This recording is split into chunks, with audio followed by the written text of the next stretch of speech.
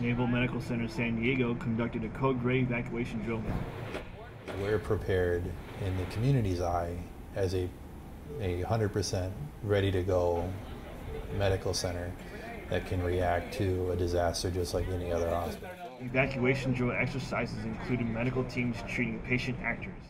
We don't want to have to, where am I going to go get care? What am I going to do? If there's one central location that we always know we can go and get care, regardless of what's going on, then we know we can be evacuated somewhere safely, even in a worst case scenario. From Naval Medical Center San Diego, I'm seeing Ha Young Yi. You're going to make it.